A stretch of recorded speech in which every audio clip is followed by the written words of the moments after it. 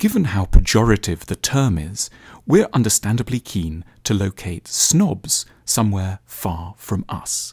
They are the people in the newspaper, or the ones who live in the other part of town, or went to the school we didn't go to.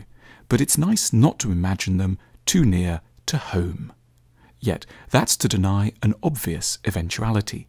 Snobs may lie closer to us. Snobs form couples, they have children, and we might be among them. However painful the unvarnished thought, we might be the children of snobs. It's a situation it can be therapeutic to face up to and to try to make sense of. What is a snob? It has little to do with an old-fashioned love of aristocracy. A snob is simply someone without an independent centre of judgment. Someone who can only value what the in-group in society happens to esteem at any point in time. Snobs' opinions and tastes might be quite sane, or not. The key thing is that they aren't their own. Snobs cannot tell what to make of anything until other, prestigious voices have made up their minds for them.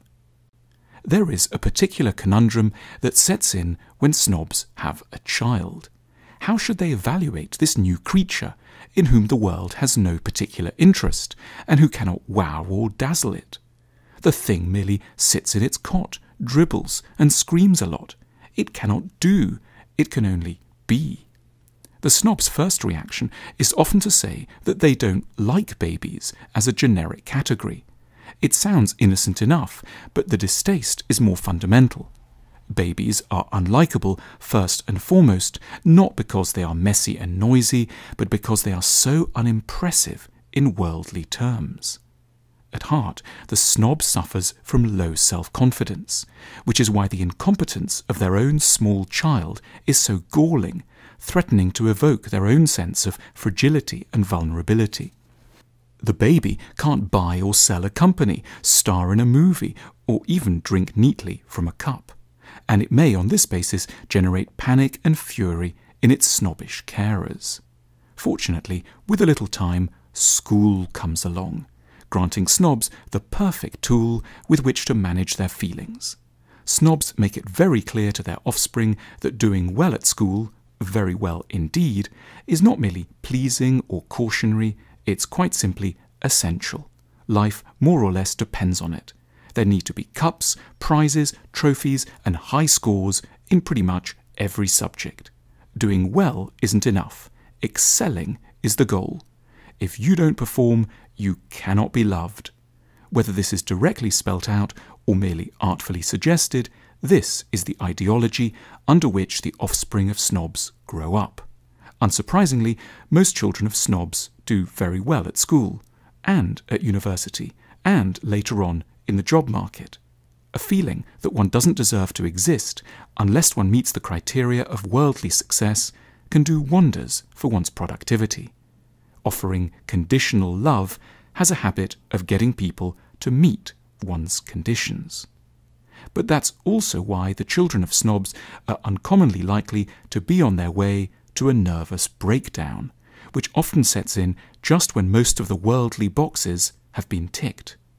The longing that one should be recognized for being and not just doing, even if one has done quite a lot, is an extremely stubborn part of human psychology, which has a habit of periodically rearing its head and creating serious trouble if it keeps being ignored across a lifetime. We may well be able to meet conditions, but we can't quite forget the desire to be loved without them, simply for being ourselves in all our original messiness and confusion. Through a breakdown, by deliberately sabotaging what we've achieved in the world, we may be trying to go back and taste a simple, conditionless love that was denied to us in the early years. We're trying, at huge cost, to re-experience a missing stage of development. We are tired of decades of making symbolic offerings under emotional duress to the ghosts of emotionally withholding parents. It might be better to sit in hospital for a while and disappoint everyone. The more we understand the risks we face as children of snobs, the less danger there will be of having to act out our complaints. To be a child of snobs is a diagnosis like any other and deserves its own taxonomy, treatment, and pathway to health.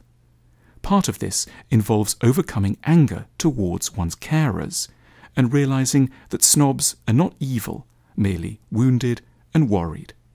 As their child, one will have to put extra effort into the delicate task of finding oneself valuable and worthy outside of achievement, not because of anything one said or done, but just because one exists, which should always, of course, have been enough.